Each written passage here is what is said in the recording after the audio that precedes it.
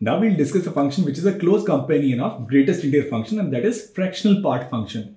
Now fractional part function is defined as fx equals,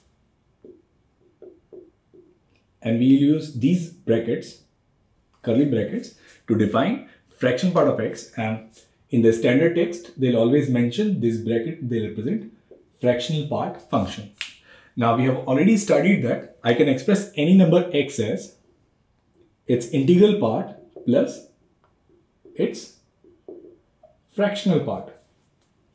Now integral part is greatest integer function. Now this fractional part is actually here fractional part function. So I can write any number x as sum of its integral part plus its fractional part. So now here we are interested to find its decimal value, which is positive and which lies between 0 and 1. So suppose I have fractional part of 1.2, so it is 1 plus 0.2. So 1 is its integral part and its fractional part is 0.2. So fractional part function of 1.2 is simply 0.2. In the same way, suppose I say fractional part of 2.7, it is simply 2 plus 0.7. So this is 0.7. What about 3? So this is 3 plus 0. So there is no fractional part. So this is simply 0. What about pi? So pi is 3.14 something. So this is 3 plus 0.4. But how do I write 3 plus 0.4? So what I'll actually do is, what I know is pi is greatest function of pi plus fraction part of pi. Now greatest function of pi is 3. So from here I can say, fraction part of pi is simply pi minus 3. So cleverly what I've done is, I'll remove this 3, I'll subtract this 3, and all I'm left with is its fraction part. So fraction part of pi is simply pi minus 3. What about negative numbers? So suppose it is minus 1.2. So we have already studied in greatest integer function. So this is minus 2 plus 0.8. So there'll be 0.8. Minus 2.7. So there'll be minus 3 plus 0.3. So there'll be 0.3. What about minus 2? So it'll be minus 2 plus 0. So it'll be simply 0. And what about minus pi? Minus pi is minus 3.14. So what I know is minus pi is fraction part of minus pi plus greatest integer function of minus pi, and greatest integer function of minus pi is simply minus 3.14. So there will be minus 4. So in this case, fraction part of minus pi will be 4 minus pi. So this is how we can define fractional part function. Now clearly by looking at the definition, we know that this fractional part function should always lie between 0 and 1. So it should be positive and it should always be less than 1. So it cannot take a negative value and it cannot be 1 or greater than 1. So range of fraction part function is, its value should always lie between included 0 to not included 1. So this is how we can define fractional part function. Now if we want to draw the graph of fractional part function, we know that when suppose x lies between 0 and 1, now in this case, this x itself is a fraction, right? Its value is 0.1, 0.2, 0.3. So in this case, its fraction part of x is simply x. So if I have to draw this graph, so what I'll do is, I'll draw the axis.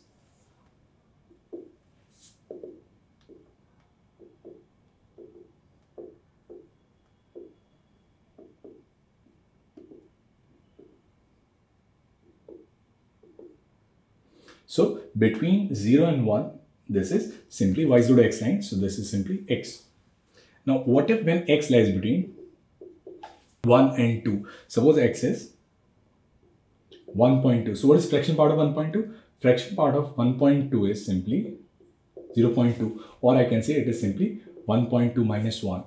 Or in other words, I can say if x lies between 1 and 2, then x is greater than a function of x plus fraction part of x, between 1 and 2, greatest function of x is simply 1. So in this case, fraction part of x will be x minus 1. So if I draw this graph, I'll get this line.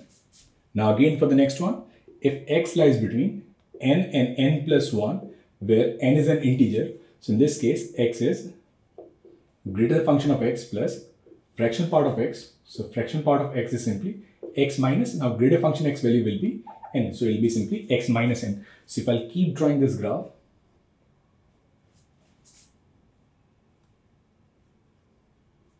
so that is the graph of y equals fraction part of x. And from the graph, we can again see that this value, fraction part of x value, will always lie between 0 and 1. And also that this graph is a periodic function, because this pattern, it repeats itself after every 1 unit. So this is a periodic function. And its fundamental period is 1 unit. So that is the graph of fractional part of x. Now the third property is fractional part of x plus n is simply fractional part of x if n is an integer. So basically when I say it is fraction part of x plus n, suppose I say what is fractional part of 0.2? So that is 0.2. What about 1.2? So there will be again 0.2. What about 2.2? So that again will be 0.2. So I'm not interested in its integral value. So integer cannot change its fractional part. So if it is fractional part of x plus n, there will be simply fractional part of x. Suppose I have fractional part of x plus 2. I'll simply write it as fractional part of x, or even I have fractional part of x minus 5. I'll simply write fractional part of x, because fractional part of x plus n is same as fractional part of x. Now the fourth one is, suppose I have fractional part of x plus fractional part of minus x, and in this case it will be 0 when x is an integer, and be plus 1 when x is not an integer. Now if I take the first case, when x is an integer, now say let x is n, in that case fraction part of x will be fraction part of n, so there will be no fraction part, it will be 0. In the same way, fraction part of minus x will be fraction part of minus n, which again will be 0.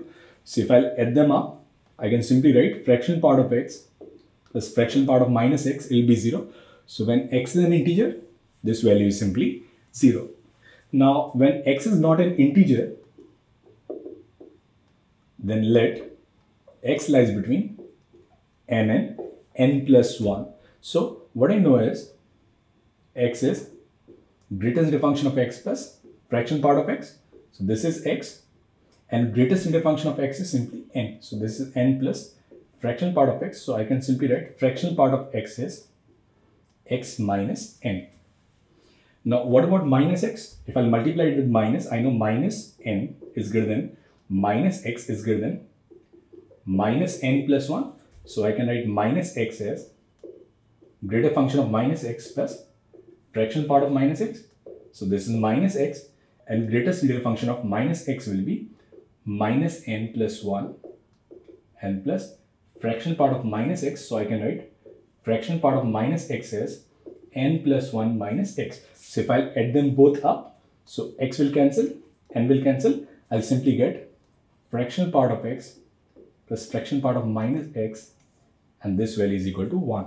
So if it is an integer, then the value is 0. If x is not an integer, then the value is simply 1. So now we know that the value of fraction part of x should lie between 0 and 1. And secondly, any fraction part of x, it's a periodic function with fundamental period 1. So now let us take a question. Say for example, I need to solve.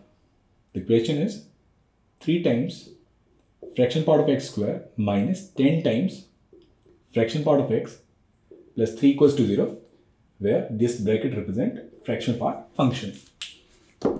Now what I'll do is, I'll let this as y. So let fraction part of x is y. I'll get this as 3y square minus 10y plus 3 equals to 0. So this is 3y minus 1. Y minus 3 equals to 0. So value of y is either 1 by 3 or The value of y is 3. Now, I know that fraction part of x is either 1 by 3 or fraction part of x is simply 3. Now, fraction part of x, its value will lie between 0 and 1. So, it can never take the value 3. So, I'll not get any solution from the second case. Now, what about greatest single function of x? What about fraction part of x equals 1 by 3? Now, here, what could be the solution? X could be 1 by 3.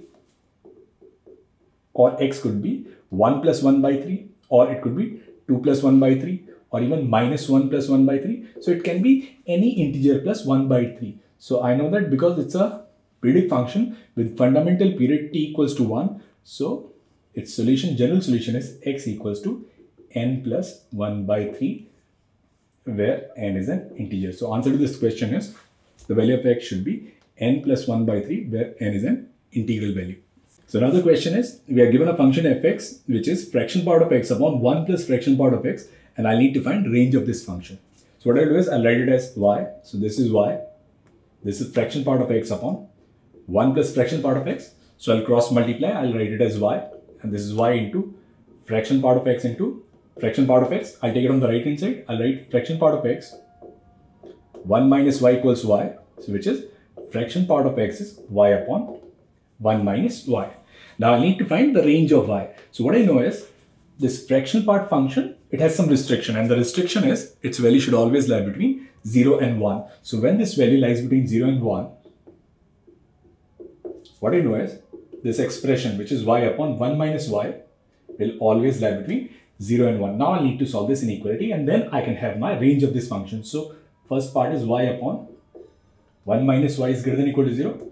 And second part is y upon 1 minus y is less than 1. So, if I solve it, I'll get this is what? This is 0 and 1.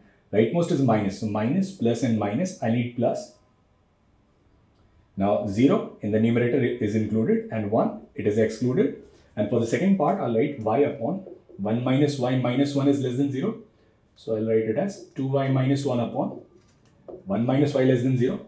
So, if I'll solve it, I'll get this is what?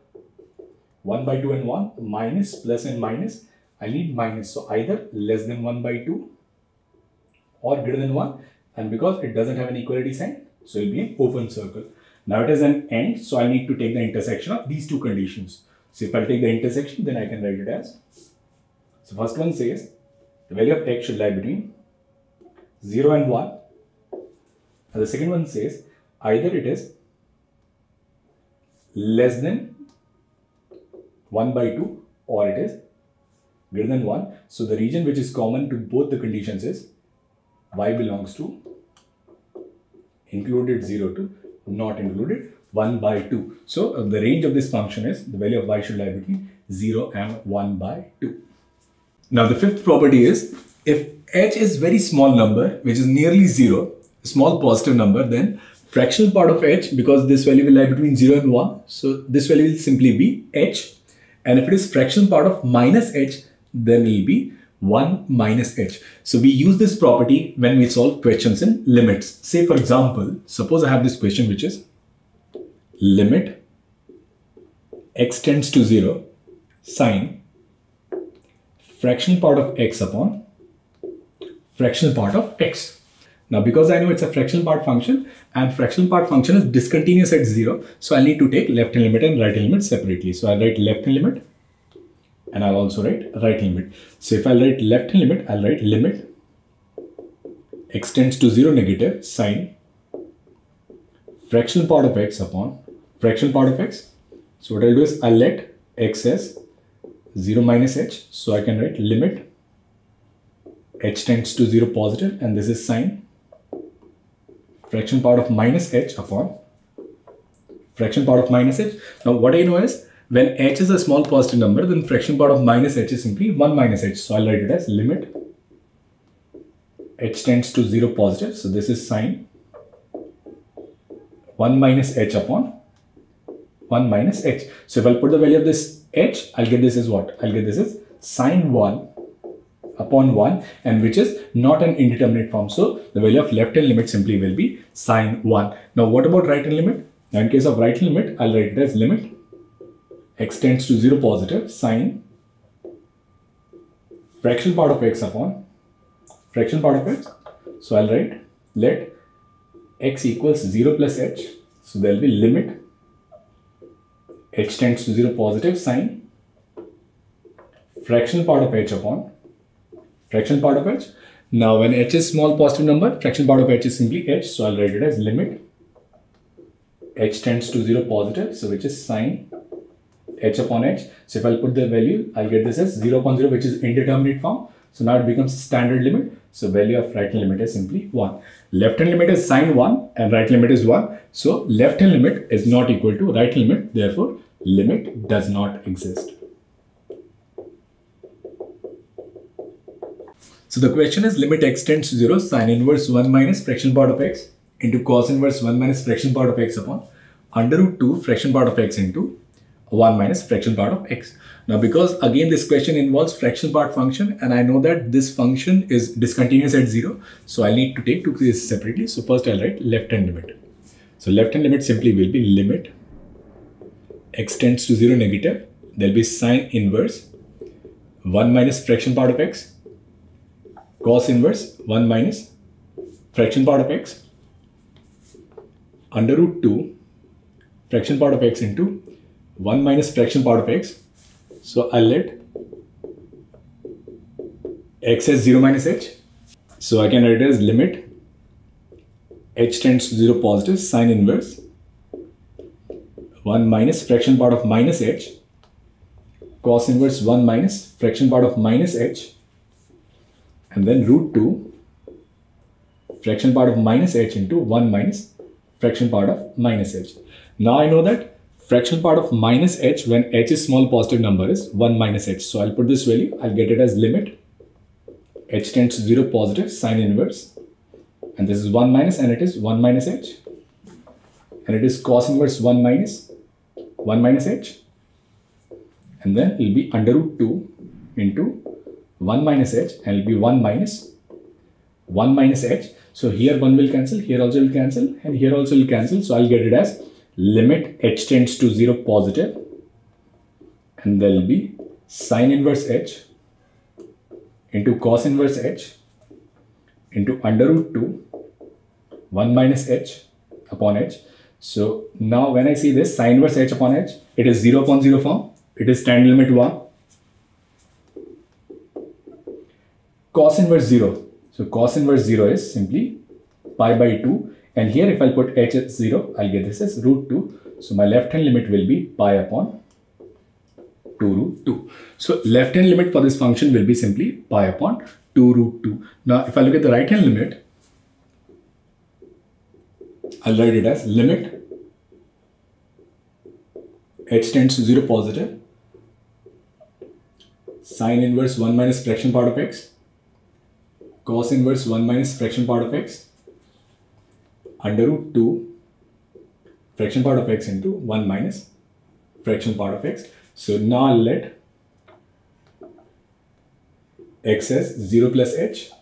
So I'll write limit h tends to 0 positive sine inverse 1 minus h cos inverse 1 minus h upon 2h into 1 minus h, because we know that fraction part of h is simply h when h is a small positive number. Now I don't have a problem with sine inverse 1 minus h because in this case it will be simply sine inverse 1 which is pi by 2, and I also don't have a problem with 1 minus h because here it will be 1. So what I'll do is I'll write it as limit h tends to 0 sine inverse 1 minus h upon 1 minus h, and I'll also take this root 2 out and I'll write it as cos inverse 1 minus h upon under root h. Now this limit is finite, this value is finite and it is an indeterminate form. So if I'll put h as 0, cos inverse 1 will be 0. So it is 0 upon 0 form. So I'll write it as sine inverse 1 which is pi by 2.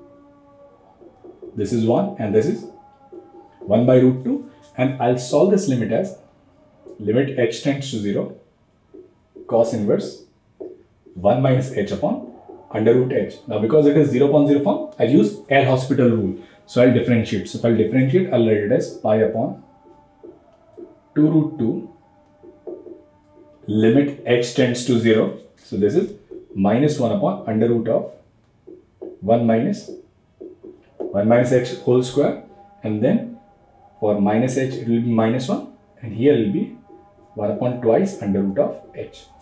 So I'll write it as pi upon 2 root 2 limit h tends to 0. So if I'll take it on the numerator, I'll write it as twice under root h, and here I'll write it as 2h minus h square. So if I'll solve it, so under root h will cancel, the value of h will be 0. So here root 2 will also cancel, so I'll get this limit as pi by 2. So here left hand limit is pi upon 2 root 2 and right hand limit is pi by 2. We'll come back to the periodicity of fractional part function. Now fractional part function, as we know, it's a periodic function and its fundamental period is 1 unit. So this periodic property of fractional part function, it is very important for solving equations and inequality type problems. Now we'll look into the periodicity of this function a bit. So I'll take up an example. Say for example, suppose I need to find the period of the function fx equals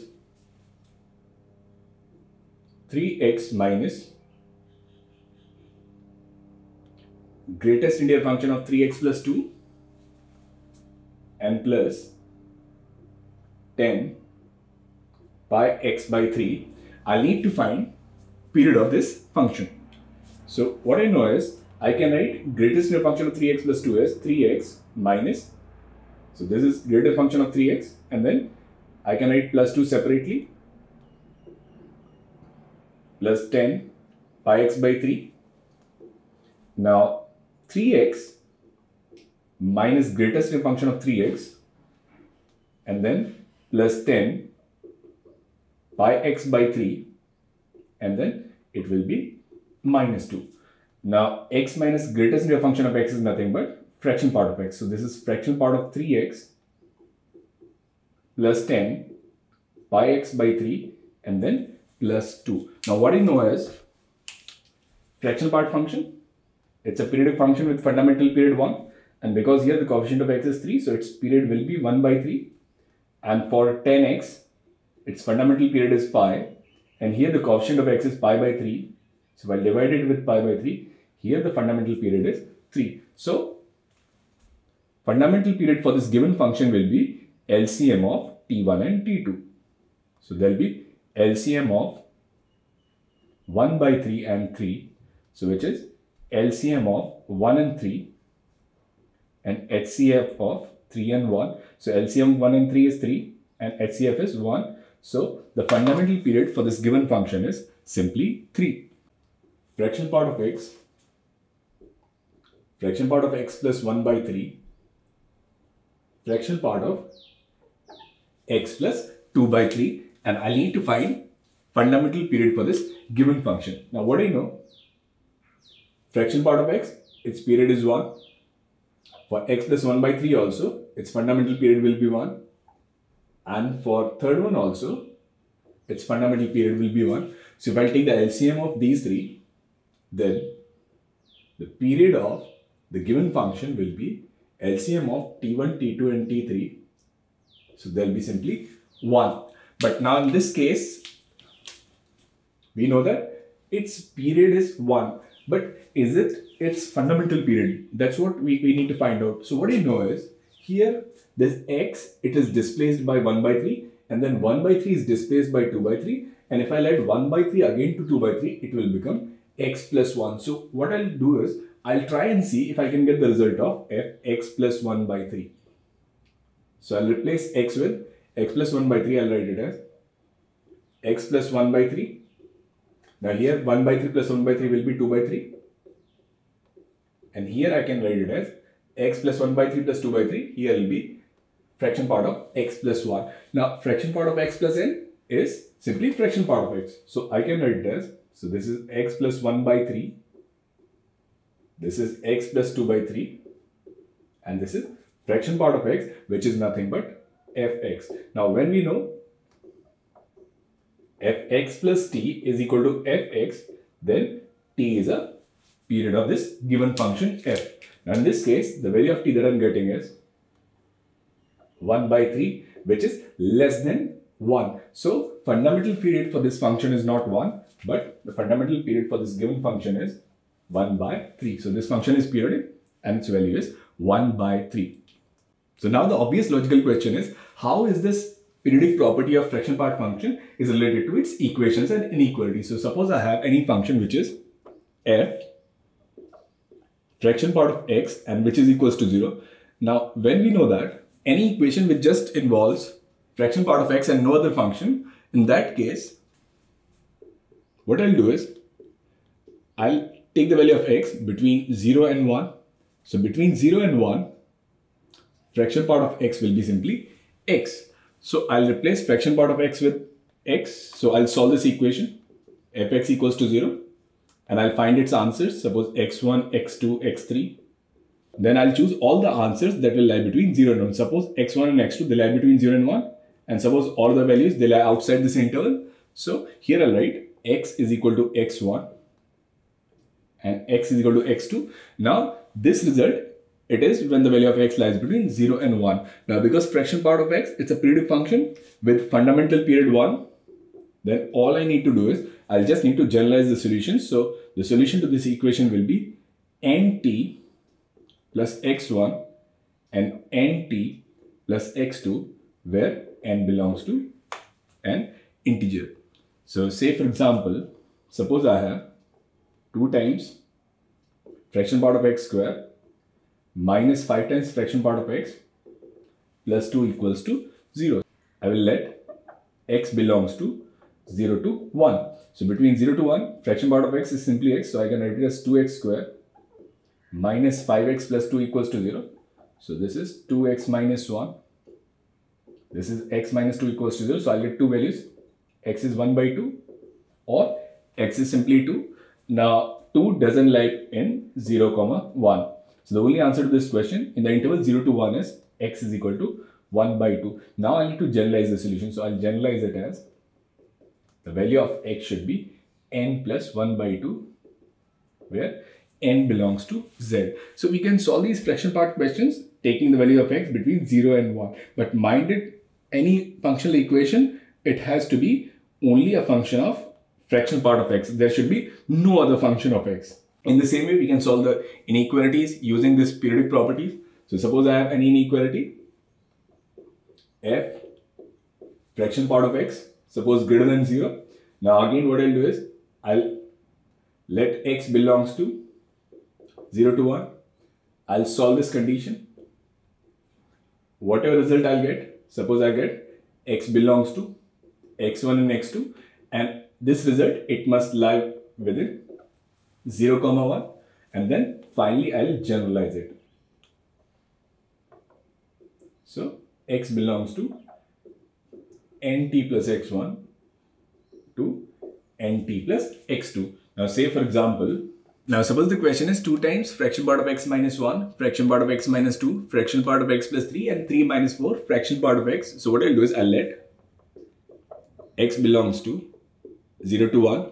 So now I can write it as 2x minus 1, x minus 2,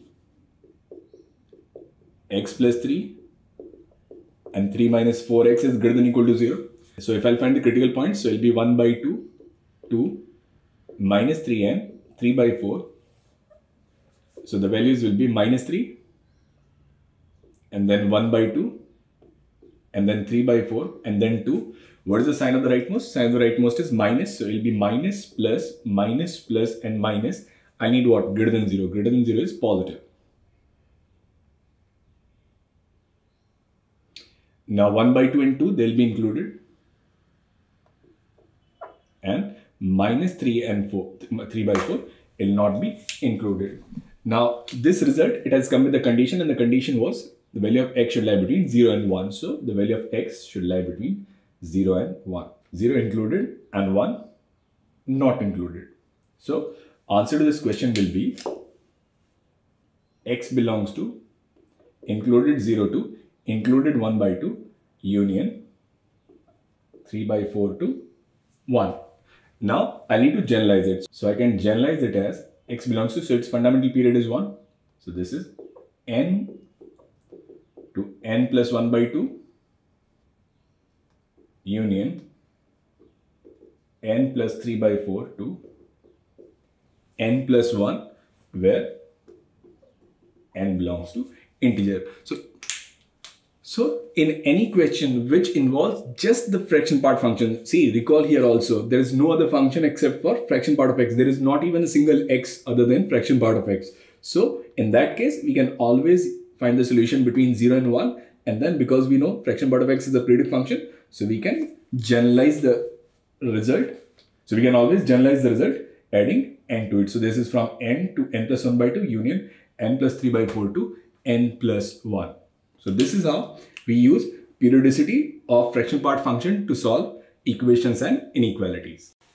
Now the next transformation is from the graph of y equals to fx, we have to draw the graph of y equals fractional part of x. So here this bracket represents fractional part function. Now say for example, I have to draw the graph of y equals e to the power fractional part of x when x lies between, suppose 0 and 3. So I'll draw the graph of e to the power x. So now what are the steps? Steps are draw the graph of y equals to fx between x equal to 0 and x equal to 1. So I'll just need to draw the graph between x equal to 0 and x equal to 1. So this is 0 and this is 1. So at 0 this value is what? 1, and at 1 this value is suppose e. So I'll draw the graph of e to the power x between 0 and 1. And here I won't include the value at 1. Now because fractional part function is a periodic function, so all I need to do is I need to copy and paste this graph for all other intervals. So what I'll do is I'll copy and paste this entire graph.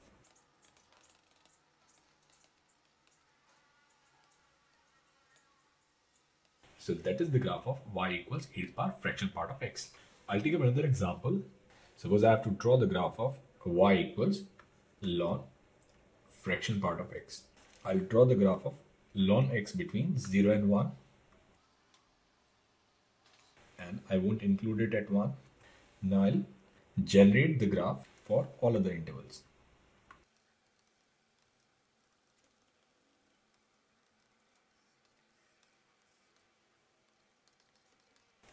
So that is the graph of ln of fractional part of x.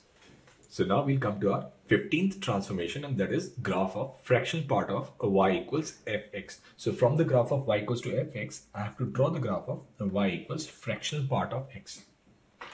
So I'll take up an example. Say for example, I have to draw the graph of y equals fractional part of x square when x lies between 0 and 2. So I'll draw this graph.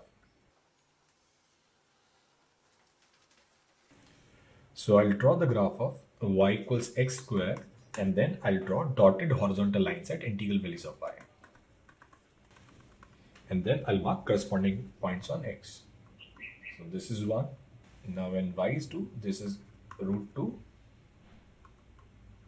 Here I'll get this as root 3. And here this value is 2.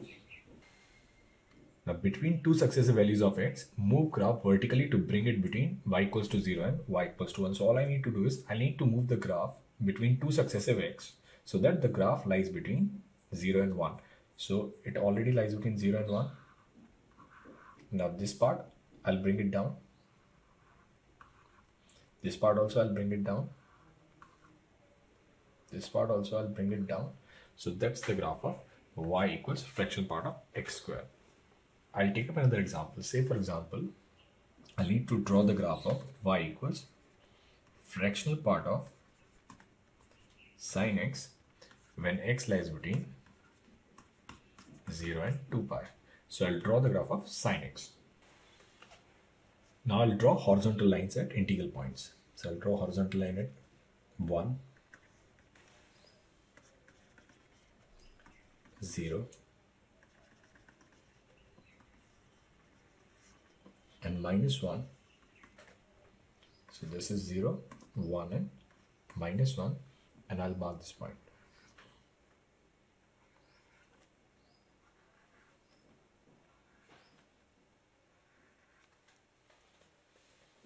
Now when x is an integer, then fraction part of x is 0. So for all these points, I'll mark the corresponding point on x-axis where it will be 0. So this is 0, pi by 2, pi, 3 pi by 2, and this is 2 pi. Now I'll shift the graph to move it up and down. So here it already lies between 0 and 1, so I won't change it. Here this graph, it lies between 0 and -1, so I'll move it up. So if I'll move it up, I'll get. So the graph of fractional part of sin x will be,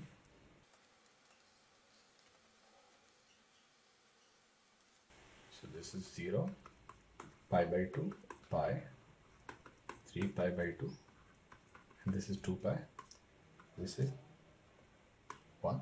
So that's the graph of y equals fractional part of sin x. So in this video, we'll discuss a very interesting and important formula, which is Legendre's formula, also known as de Broglie's formula. So the formula says, suppose I have factorial n, and I know I can express any number as any prime powers like 2 to the power a, 3 to the power b, 5 to the power c, and suppose I have any prime number p, and I need to find what is the exponent of prime number p in factorial n. So when we need to find exponent of any prime number in a given factorial, then we'll use Legendre's formula or de Broglie's formula.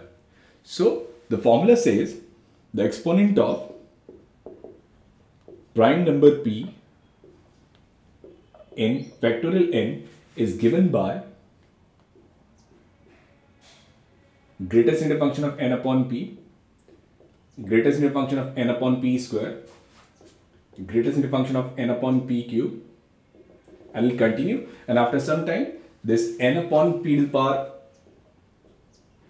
r will be less than 1. So in all such successive cases, in that case and plus all successive cases, its value will be 0. So we'll have restricted number of cases. Say for example, suppose I have factorial 5, and factorial 5 as we know is 120. 2 cube into 3 into 5. Now suppose I want to find exponent of 2 in factorial 5. So it will be given by 5 upon 2, 5 upon 2 square, 5 upon 2 cube. So 5 by 2 is 2.5, 5 by 4 is 1.25, and then this value will be less than 1, so all successive values will be 0. So greatest integral function of 2.5 is 2 and greatest integral function of 1.25 is 1. So the exponent of 2 in factorial 5 will be 3. So we'll use this formula to find exponent of some prime number p in factorial n. Now how do we use this formula? So what are the questions that we are likely to get in this? So let us take up another question, which is find the number of zeros at the end of factorial 108. Now what I know is, again I can write factorial 108 as sum 2 to the power a, 3 to the power b, and 5 to the power c. And when this 2 gets multiplied with 5, I'll get this value as 10. So if I have to find number of zeros at the end of 108 factorial, then I have to find exponent of 2, and I'll also have to find exponent of 5. So if I have to find exponent of 2 in factorial 108, so what I'll do is I'll write 108 by 2, 108 by 2 square, 108 by 2 cube, 108 by 2 to the power 4, 108 2 to the power 5, 108 2 to the power 6, 108 2 to the power 7, and go on. Now this is 54, this is 27,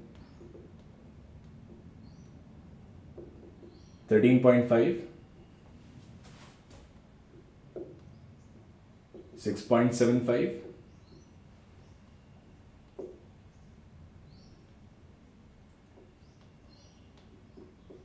3.375, 1, 6, 8, 7, 5, and then it'll be 0.8 something. So after this, it'll all be 0. So I'll simply write it as 54 plus 27 plus 13 plus 6 plus 3 and plus 1. So which is 104. 10 and that is 40. So 50, 50 and 54 is 104. Now we'll find exponent of 5. So exponent of 5 in factorial 108. So there will be 108 by 5, 108 by 5 square and 108 by 5 cube. So there will be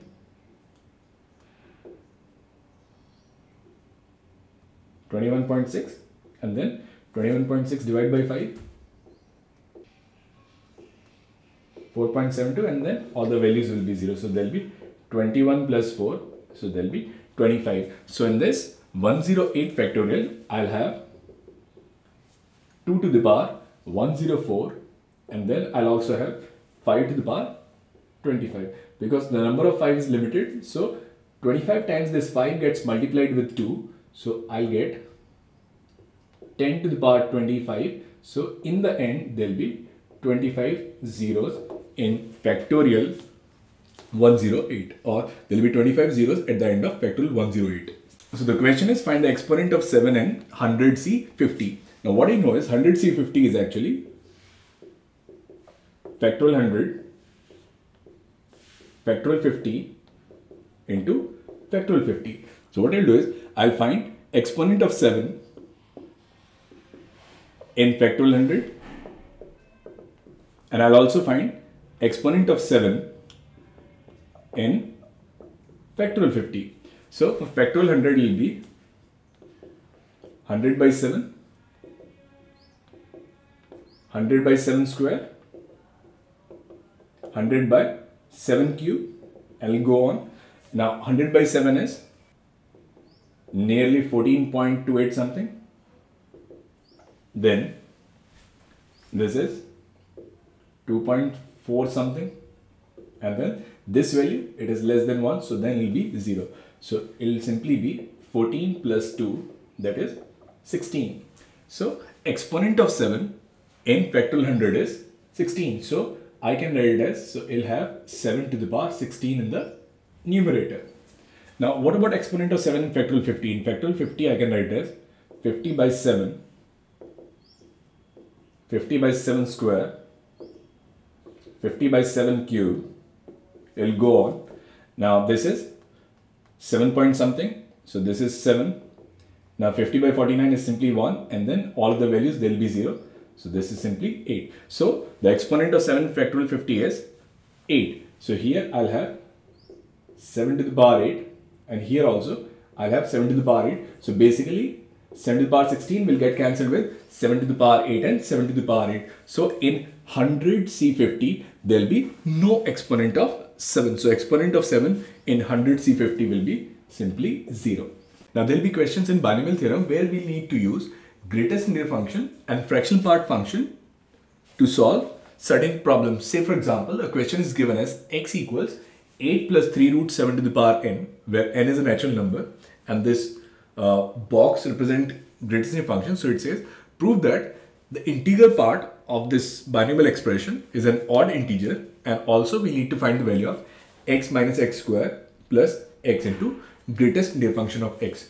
Now here what I'll do is I'll take this x common. So if I'll take x common, I can write x, and it is 1 minus, I'll take minus also common. So this is x minus greatest integer function of x. So x minus greater function of x is nothing but its fraction part of x. So I need to find x into 1 minus fractional part of x. Now in this question we have both greatest integer function as well as fractional part function. So what do we do in this question is, I'll write this 8 plus 3 root 7 as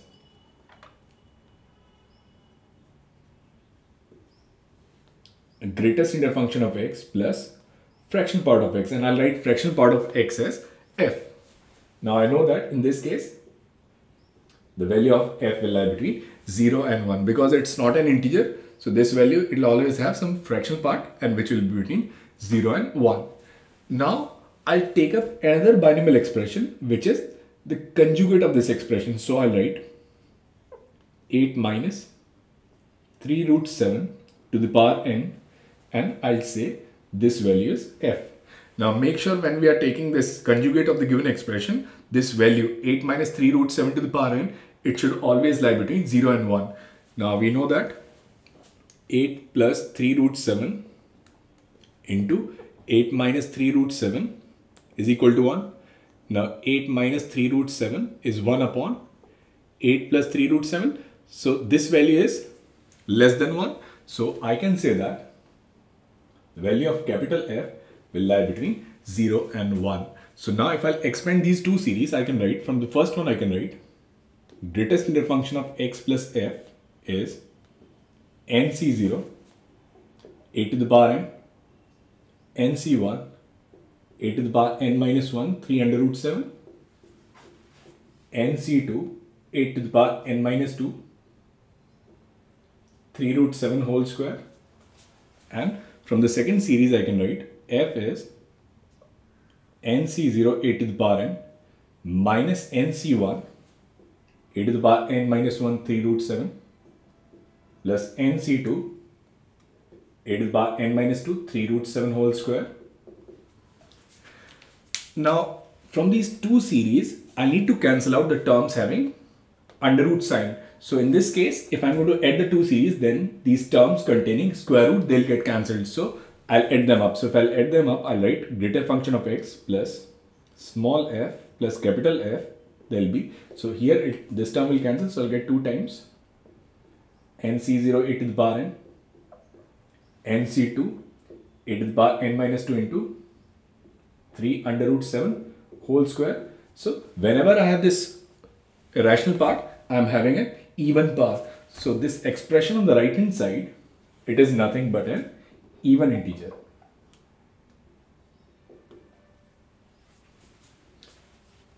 Now what about f plus f? What I know is the value of f lies between 0 and 1. Value of capital F also will lie between 0 and 1. So if I add them up, from here I can say the value of f plus f will lie between 0 and 2.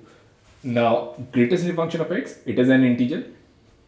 Right hand side is also an integer. So it simply means the value of this f plus f, it should also be an integer. So the only integral value possible in this case is 1. So from here I can say value of f plus capital F, it should be 1.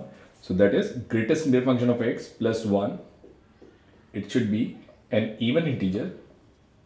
That is greatest integral function of x should be even integer minus 1.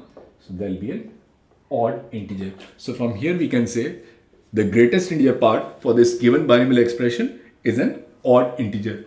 Now if I look at the second part is simply I need to find the value of x into 1 minus fraction part of x. So this is x into 1 minus, and we have taken this fraction part as f. So 1 minus f. So this is x, and what I know is f plus f is 1. So 1 minus small f is capital F. So it is x into capital F. What is x? X is 8 plus 3 under root 7 to the power n. And what is capital F? Capital F is 8 minus 3 under root 7 to the power n. So if I'll multiply them, I'll get what? 64 minus 63 to the power n, which is 1. So answer to the second part is 1. So the value of this expression is nothing but 1. So let us take up another question, which is find the value of 3 plus under root 5 to the power 5, its greatest integral function. So I need to find integral value of this given binomial expression. So what I'll again do is I'll write this as the greatest integral function of x plus small f as 3 plus under root 5 to the power 5. Now the value of f will always lie between 0 and 1, and now I'll take its conjugate. So its conjugate will be 3 minus under root 5 to the power 5. Root 5 is 2.2 something. So this value is less than 1, and any number which is less than 1 raised to the power 5 will also be less than 1. So the value of f will also lie between 0 and 1. So now I'll expand the given two binomial series. So I'll write greatest integral function of x plus f as 5c0 3 to the power 5 root 5 to the power 0, 5c1 3 to the power 4, root 5 to the power 1, 5c2, 3 to the power 3, under root 5 square, and 5c5, 3 to the power 0, under root 5 to the power 5, and the next one will be capital F, which is 5c0, 3 to the power 5, under root 5 to the power 0, minus 5c1, 3 to the power 4, under root 5, plus 5c2, 3 to the power 3, under root 5 square, and then finally it will be minus 5c5, 3 to the power 0, under root 5 to the power 5. Now again, I need to cancel the terms which contains square root. So I'll add them up. So I'll write beta function of f plus f, and this is 2 times 5c0, 3 to the power 5, 5c2, 3 cube, under root 5 square, and plus 5c4, 3 to the power 1, under root 5 to the power 4. So now I know that the value of f lies between 0 and 1, and value of capital F also lies between 0 and 1. So the value of small f plus capital F will lie between 0 and 2. So I can write it as this is greatest integer function of x plus f, and this is 2 times. Now 3 to the power 5 will be 243, and this one will be 1350, and here will be 375. So if I'll multiply them, I'll get this value as 3936. Now beta function of x, it's an integer. 3936 is also an integer. Now what about f plus f? So it will also be an integer. So the only integral value possible in this case is value of f plus f, it should be 1. So if I'll put this value here, I'll get greatest integer function of x plus 1 is 3936. So the value of greatest integer function of x is 3935. So the value of greatest integer function of 3 to the power root 5 to the power 5 is 3935. Now we'll take another question, which is r equals 5 root 3 plus 8 to the power 2n plus 1, where f is r minus greatest integer function of r. I need to find the value of r into f. So again what I'll do is I'll write this as greatest integer function of r plus f, and this is 5 root 3 plus 8 to the power 2n plus 1, and I'll write the manual expansion, so which is 2n plus 1 c0, 5 root 3 to the power 2n plus 1, 8 to the power 0, 2n plus 1 c1, 5 root 3 to the power 2n, 8 to the power 1, and I'll go on. And I'll also take its conjugate. So now its conjugate will be 5 root 3 minus 8 to the power 2n plus 1. 5 root 3 minus 8. Now 5 root 3 minus 8, this value is less than 1. So from here I can say the value of capital F will lie between 0 and 1. And we also know value of small f will also lie between 0 and 1. So if I'll expand it, I'll write 2n plus 1 c0, 5 root 3 to the power 2n plus 1, 8 to the power 0 minus 2n plus 1 c1, 5 root 3 to the power 2n into 8. So now again I need to cancel terms containing a square root. Now terms containing square root is 5 root 3 because it's an odd power. Then will be the third term. So all I need to do in this case is I need to subtract them. So previously we have added them to cancel out square root parts. Now we'll subtract them. So if I'll subtract it, I'll get r plus f minus f, and there'll be 2n plus 1 c1, 5 root 3 to the power 2n, 8 to the power 1, 2n plus 1 c3, 5 root 3 to the power 2n minus 2. There will be 8 cube. So now in each of this expression, it is an even power on the square root expression. So it is nothing but an even integer. So capital R plus f minus f. Now capital R, it's an integer. Right hand side is also an integer. So that means f minus f will also be an integer. But both the numbers, they lie between 0 and 1. So the only integral value possible in this case is the value of f minus f should be 0. So that is small f should be equals to capital F. Now I need to find the value of r into f. Now small f is same as capital F. So there will be r into capital F. Now value of r is 5 root 3 plus 8 to the power 2n plus 1, and capital F is 5 root 3 minus 8 to the power 2n plus 1. So there will be 5 root 3 whole square. So that should be 75 minus 64 to the power 2n plus 1. So answer to this question will be 11 to the power 2n plus 1. So in this case, r will be an even integer.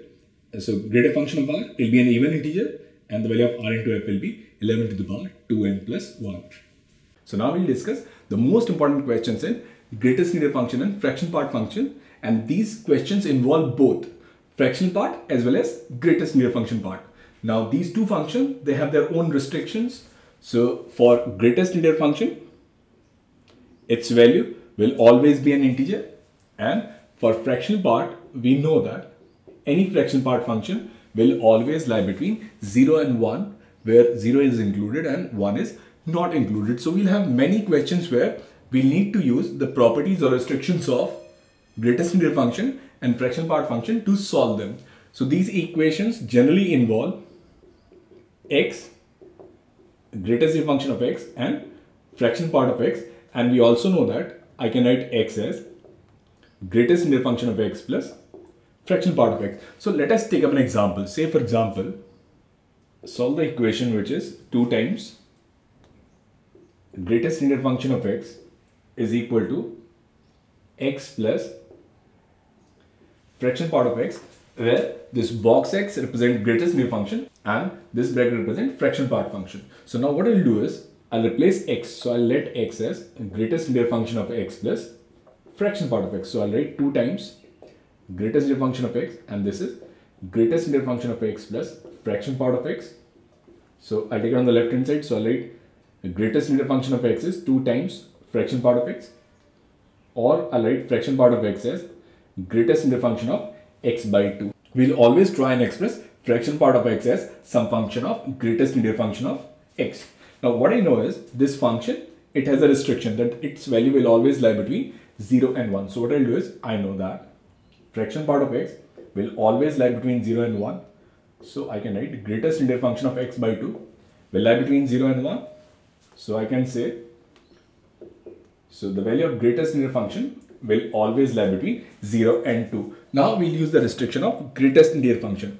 Now any greatest linear function, it can only take integral values and no other values. So in this interval, the only values possible for greatest linear function are either greatest linear function is 0 or the value of greatest linear function of x is 1. So if the greatest linear function of x is 0, I'll put it here. I'll get fraction part of x. So it will be 0 upon 2, it will be simply 0.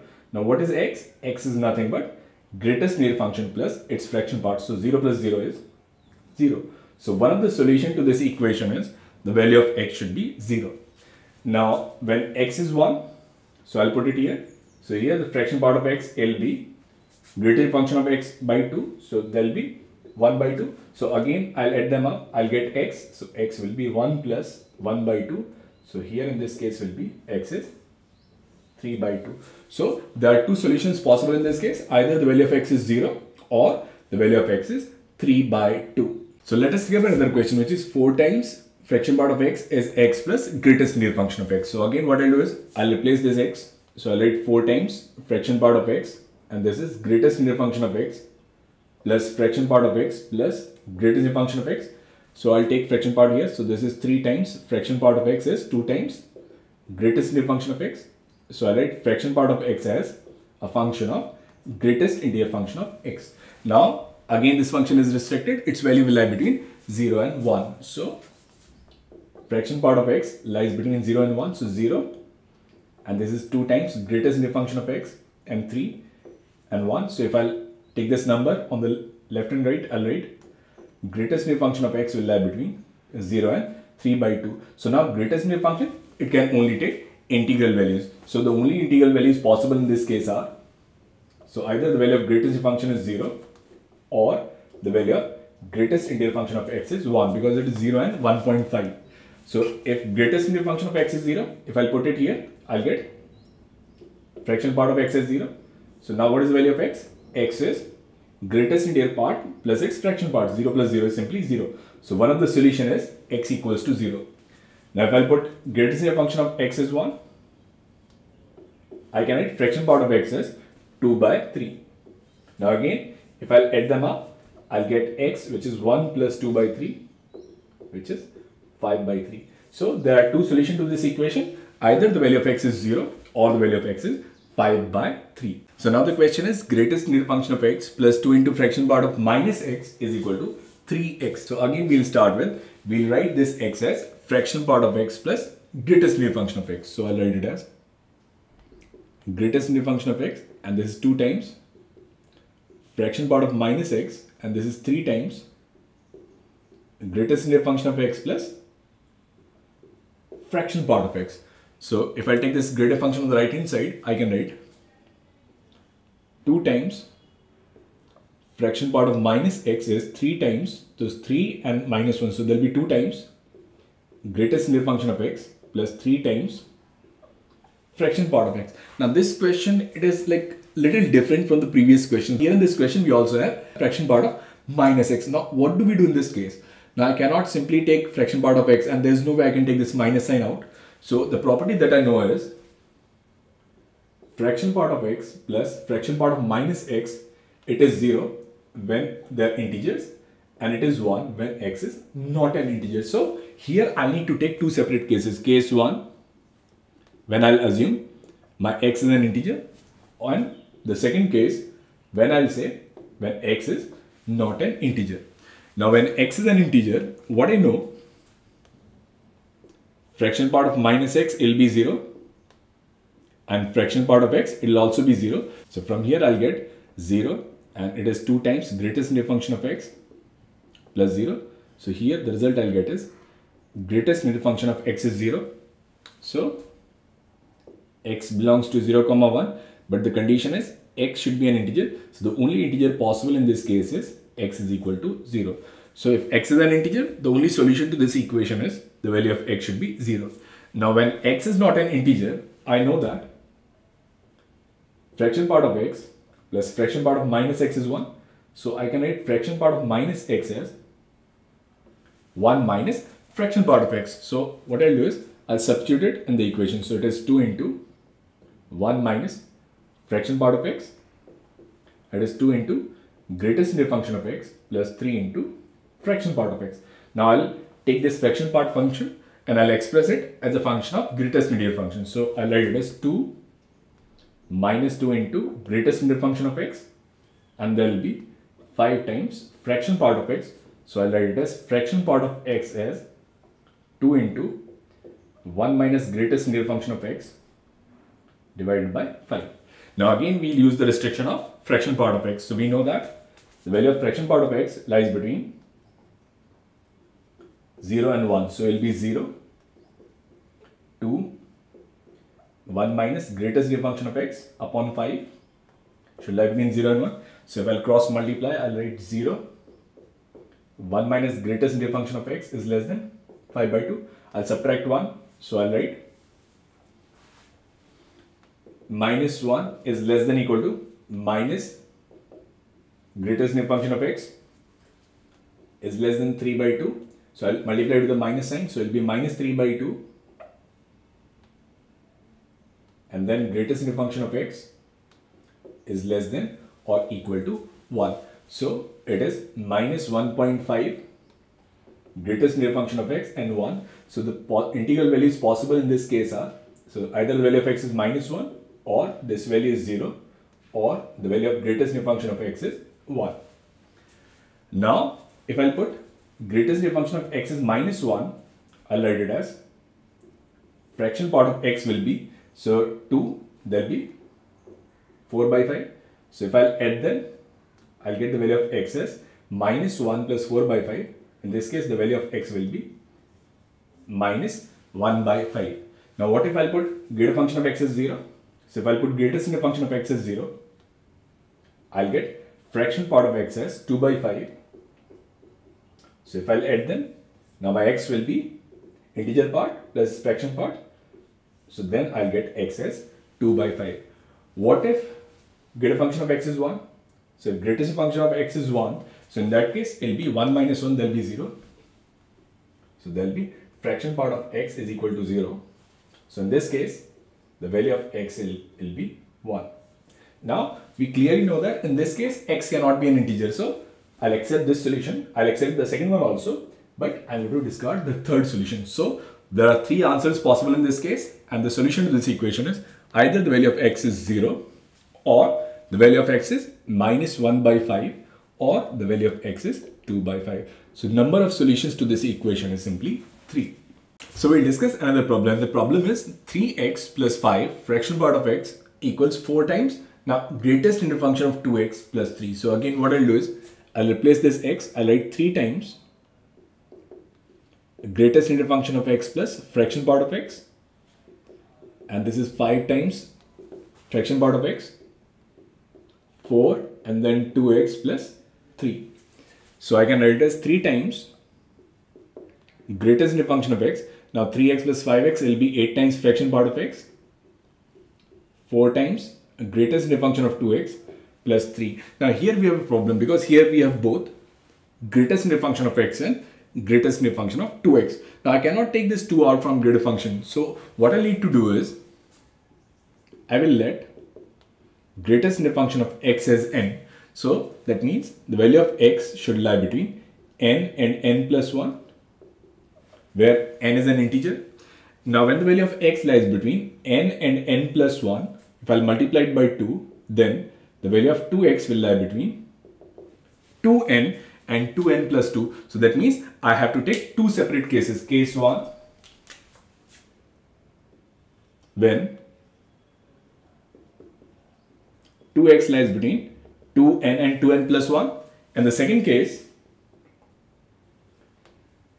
when the value of 2x lies between 2n plus 1 and 2n plus 2. Now in the first case, I know that greatest function of x will be n, and I also know that greatest function of 2x will be simply 2n. So if I'll put this value in the equation, I'll get it as 3. Greatest function of x will be simply n. So this is 8 fraction part of x. So this is 4 into 2n plus 3. So I can write it as fraction part of x will be 8 minus 3, 5. So 5n plus 3 by 8. Now fractional part of x will lie between 0 and 1.